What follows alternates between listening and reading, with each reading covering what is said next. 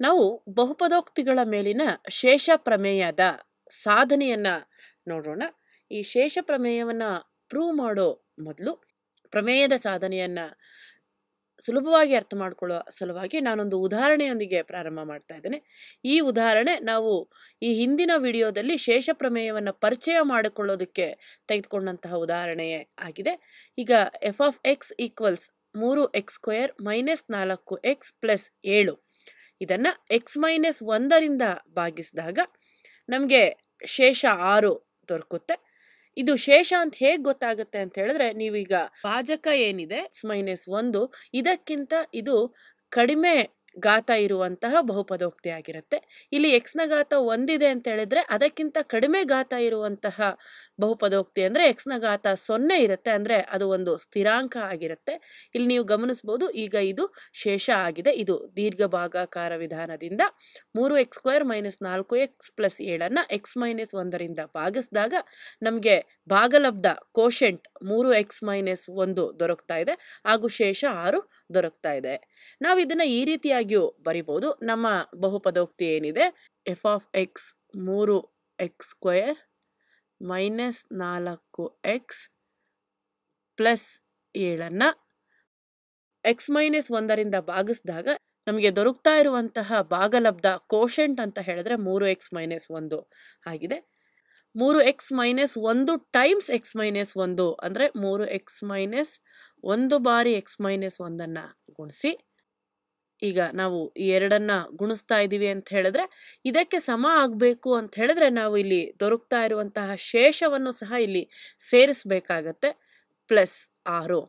ನಾನೀಗ ಇದನ್ನ ಬರ್ದಿರೋ ಅಂಥದ್ದು ನಾವು ಈ ಸಾಂಪ್ರದಾಯಿಕವಾಗಿ ಭಾಗಾಕಾರ ಮಾಡಿ ತಾಳೆ ನೋಡೋದಕ್ಕೆ ಅಂತ ಹೇಳಿ ಬರಿತೀವಲ್ಲ, ಅದೇ ಆಗಿದೆ. ನಾನೀಗ ಒಂದು ಉದಾಹರಣೆಯನ್ನು ತೆಗೆದುಕೊಂಡು ನಿಮಗೆ ಎಕ್ಸ್ಪ್ಲೈನ್ ಮಾಡಿದ್ರೆ ಸುಲಭವಾಗಿ ಅರ್ಥ ಆಗುತ್ತೆ. ನಾನೀಗ 25ನ್ನ 4ರಿಂದ ಭಾಗಿಸ್ತಾ ಇದ್ದೀನಿ ಅಂತ ಅನ್ಕೊಂಡ್ರೆ 4 24 ಆಗತ್ತೆ. 25ರಲ್ಲಿ 24ನ್ನ ಕಳಿತಾ ಇದ್ದೀನಿ ಅಂತ ಹೇಳಿದ್ರೆ ನನಗೆ ಉಳಿದುಕೊಳ್ಳುವಂಥದ್ದು 1 ಆಗಿದೆ. ಈಗ ಇದನ್ನು ನಾನು ಈ ರೀತಿಯಾಗಿ ಬರಿತೇನೆ ಅಂತ ಹೇಳಿದ್ರೆ, ನಾನು ಭಾಗಿಸ್ತಾ ಇರುವಂತಹ ಸಂಖ್ಯೆ 25 ಅನ್ನುವಂಥದ್ದು quotient into divisor, ಭಾಗಲಬ್ಧ into ಭಾಜಕ, ಭಾಗಲಬ್ಧ into ಭಾಜಕ ಇವುಗಳ ಗುಣಲಬ್ಧಕ್ಕೆ ಶೇಷವನ್ನ ಸೇರಿಸಿದಾಗ ದೊರಕುತ್ತೆ. ಶೇಷವನ್ನ ಸೇರಿಸಿದಾಗ ದೊರಕುತ್ತೆ. ನೋಡಿ 6 24 ಪ್ಲಸ್ 1 25 ದೊರಕ್ತಾ ಇದೆ. ಈಗ ನಾವು ಭಾಗಿಸ್ತಾ ಇರುವಂತಹ ಬಹುಪದೋಕ್ತಿ ಯಾವುದು ಅಂತ ಹೇಳಿದ್ರೆ, ನಾವು ಇದನ್ನ ಸಾಮಾನ್ಯ ರೂಪದಲ್ಲಿ ಬರೆದ್ವಿ ಅಂತ ಹೇಳಿದ್ರೆ ಎಫ್ ಆಫ್ ಎಕ್ಸ್ ಅಂತ ಹೇಳಿ ಕರಿತೇವೆ ನಾವು ಅದನ್ನು, ಬಹುಪದೋಕ್ತಿಯನ್ನ ನೀವಿಲ್ಲಿ ನೋಡ್ತಾ ಇರ್ಬೋದು.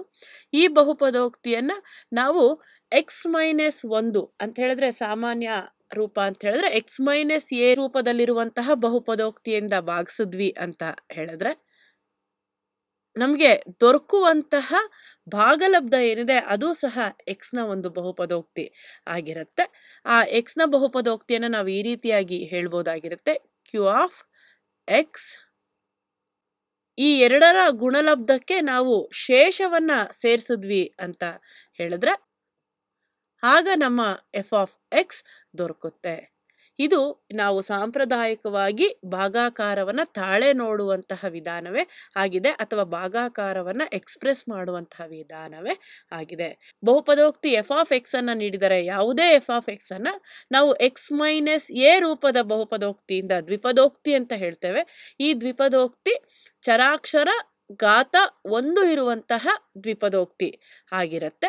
ಈ ದ್ವಿಪದೋಕ್ತಿಯಿಂದ ಭಾಗಿಸಿದ್ವಿ ಅಂತ ಹೇಳಿದ್ರೆ ನಮಗೆ ದೊರಕುವಂತಹ ಕ್ಯೂ ಆಫ್ ಎಕ್ಸ್ ಮತ್ತು ಆ ದ್ವಿಪದೋಕ್ತಿಯನ್ನ ಗುಣಿಸಿ ಬರುವಂತಹ ಶೇಷವನ್ನ ಕೂಡಿದ್ವಿ ಅಂತ ಹೇಳಿದ್ರೆ ನಮಗೆ ಎಫ್ ಆಫ್ ಎಕ್ಸ್ ದೊರಕುತ್ತೆ.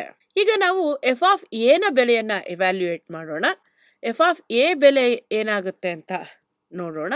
ಎಕ್ಸ್ ನ ಜಾಗದಲ್ಲಿ ನಾವು ಎ ಅನ್ನ ಆದೇಶಿಸಿದ್ವಿ ಅಂತ ಹೇಳಿದ್ರೆ ಆಗ ನಮಗೆ ದೊರಕುವಂಥದ್ದು Q of A, Q of A into X ಜಾಗದಲ್ಲಿ ಎ ಅನ್ನ ಆದೇಶಿಸುತ್ತಿದ್ದೇವೆ, A minus A plus R R ಅಂದರೆ ರಿಮೈಂಡರ್ ಶೇಷ ಅಂತೇಳಿ. ಇಲ್ಲಿ ನೀವು ಗಮನಿಸ್ಬೋದು ಎ ಮೈನಸ್ ಎನ ಬೆಲೆ 0ಗೆ ಸಮ ಆಗುತ್ತೆ. 0ಇಂದ ನಾವು ಏನನ್ನು ಗುಣಿಸಿದ್ರೂ ಸಹ ಅದು 0 ಅಂತ ತಿಳಿದಿದೆ.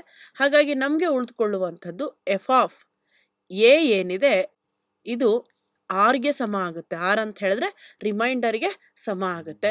ಇದೇ ನಮ್ಮ ಬಹುಪದೋಕ್ತಿಗಳ ಮೇಲಿನ ಶೇಷ ಪ್ರಮೇಯ. ಇಷ್ಟು ಸುಲಭವಾಗಿ ನಮಗೆ ಯಾವುದೇ ಪ್ರಮೇಯದ ಪ್ರೂಫ್ ಸಿಕ್ಕಿರ್ಲಿಕ್ಕೆ ಸಾಧ್ಯ ಇಲ್ಲ ಅಂತ ಅನ್ಸುತ್ತೆ. ನಾವೊಂದು ಉದಾಹರಣೆಯನ್ನು ತೆಗೆದುಕೊಂಡು ಇದನ್ನು ಸುಲಭವಾಗಿ ಪ್ರೂವ್ ಮಾಡಿದ್ವಿ. ಇದರ ಅರ್ಥ, ಯಾವುದೇ ಬಹುಪದೋಕ್ತಿ ಎಫ್ ಆಫ್ ಎಕ್ಸ್ ಅನ್ನು ನೀವು ಎಕ್ಸ್ ಮೈನಸ್ ಎ ರೂಪದಿಂದ ಭಾಗಿಸಿದ್ರಿ ಅಂತ ಹೇಳಿದ್ರೆ ಆಗ ನಿಮಗೆ ದೊರಕುವಂತಹ ಶೇಷ ಎಫ್ ಆಫ್ ಎಗೆ ಸಮ ಆಗಿರುತ್ತೆ.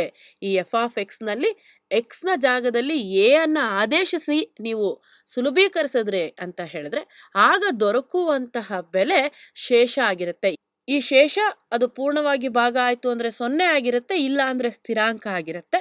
ಕಾರಣ ನಾವಿಲ್ಲಿ ತೆಗೆದುಕೊಳ್ತಾ ಇರುವಂತಹ ಡಿವೈಸರ್ ಏನಿದೆ ಎಕ್ಸ್ ಮೈನಸ್ 1 ಇದರ ಒಂದು ಘಾತ 1 ಆಗಿದೆ. ಇದಕ್ಕಿಂತ ಕಡಿಮೆ ಘಾತ ಇರುವಂತಹ ಎಕ್ಸ್ಪ್ರೆಷನ್ ನಮಗೆ ಶೇಷವಾಗಿ ದೊರಕಬೇಕಾಗತ್ತೆ. ಕಡಿಮೆ ಘಾತ ಅಂತ ಹೇಳಿದ್ರೆ ಎಕ್ಸ್ನ ಘಾತ 0 ಆಗುತ್ತೆ. ಎಕ್ಸ್ನ ಘಾತ 0 ಅಂತ ಹೇಳಿದ್ರೆ ಅದು ಒಂದು ಸ್ಥಿರಾಂಕವೇ ಆಗಿರುತ್ತೆ. ಹಾಗಾಗಿ ಈ ಒಂದು ಶೇಷ ಎಕ್ಸ್ ಮೈನಸ್ ಎ ರೂಪದಿಂದ ಎಫ್ ಆಫ್ ಎಕ್ಸ್ ಅನ್ನು ಭಾಗಿಸಿದಾಗ ನಮಗೆ ದೊರಕುವಂಥದ್ದು 0 ಅಥವಾ ಒಂದು ಕಾನ್ಸ್ಟೆಂಟ್ ಆಗಿರುತ್ತದೆ.